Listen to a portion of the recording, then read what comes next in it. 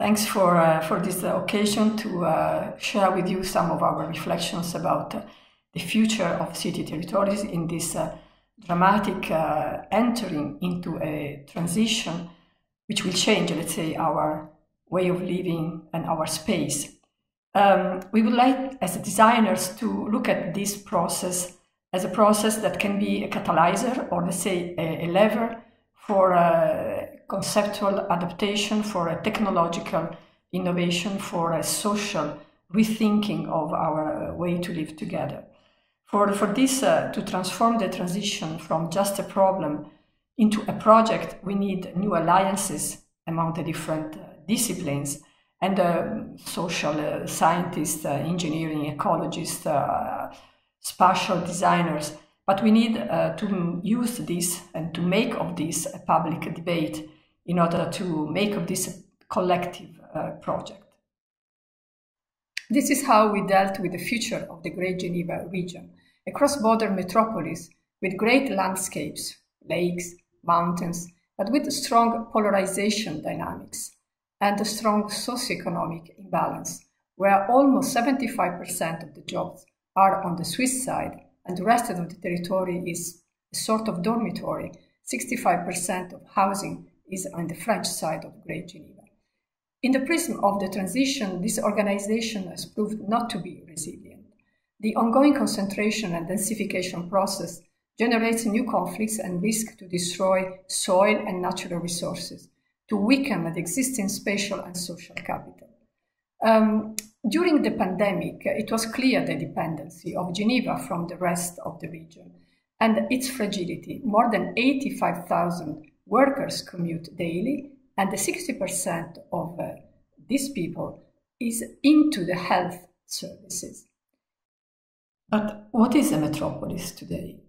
It's not like London or Paris in the 19th century. The contemporary metropolis is a different entity, is a mix quite fragmented of different types of spaces, infrastructures, cultivated land, equipments, is something that is usually, normally considered as chaotic, as a mess, let's say. My hypothesis is that such a conflictual accumulation of materials, of natures, can be transformed in a resource, and in particular into a renewable resource under specific conditions. With this lens, we have described the Greater Geneva metropolis. Into the atlas of the transition, we have shown the importance of the long-term settlement structure, where the villages grow today more than the city, whatever impositions are contained in the official planning documents. Only 50% of the Grand Genève inhabitants live in cities and peripheries today. The other 50% live dispersed in the valleys, in the plateau, along the rivers, but very few services and public transport are provided, and no jobs are there. Without commuting, you cannot live. Without a car, you are isolated. On the contrary, on the Geneva side, the dependency from the French agriculture is very high. In general, Switzerland is one of the most dependent countries in the world, together with Luxembourg.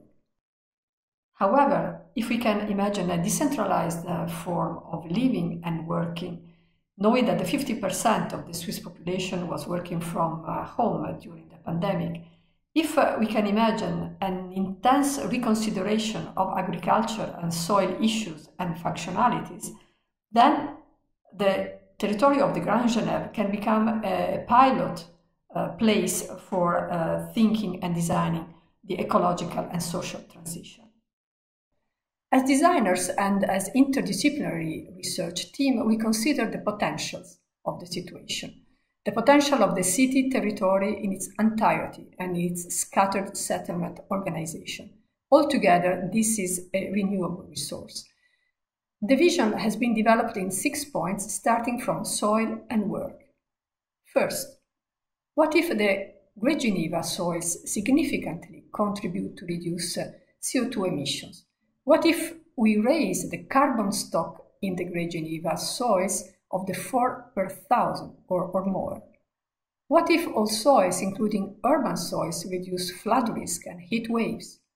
What if Greater Geneva would aspire to be 100% self-sustaining in food production, adapting our diet. This is possible, and we can start today to produce a more resilient urban space, working at the same time on mitigation and adaptation to climate change. But what about social resilience and at the same time the reduction of carbon emission? Fourth, what if Greater Geneva shifts toward a circular economy and longer product life cycles?